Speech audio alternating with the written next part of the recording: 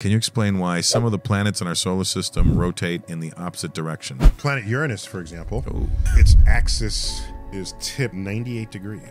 So it's rotating upside down. If you take something turning and then I flip it, it's still turning. Yeah. Who am I to say that's upside down? It's because of the right hand rule. So hold up your right hand in front of you, like you're gonna shake someone's hand. Now stick your thumb up. That's the axis of rotation. Now curl your fingers. Your thumb is pointing north by tradition. Right. Okay? If you go to the planet and curl your fingers in the direction it's rotating, your thumb is gonna point north on that planet. So if I take Uranus with my thumb up and fingers curled, and I then tip my thumb so it's pointed downwards, Uranus is turning back the other way. But the north still has to have that relationship to that rotation. That's what defines the north of an object, the right-hand rule, just by convention. That's how we can say Uranus is rotating upside down. Their north is their north. It just happens to be in everybody else occupying the same area as everyone else's southern hemisphere.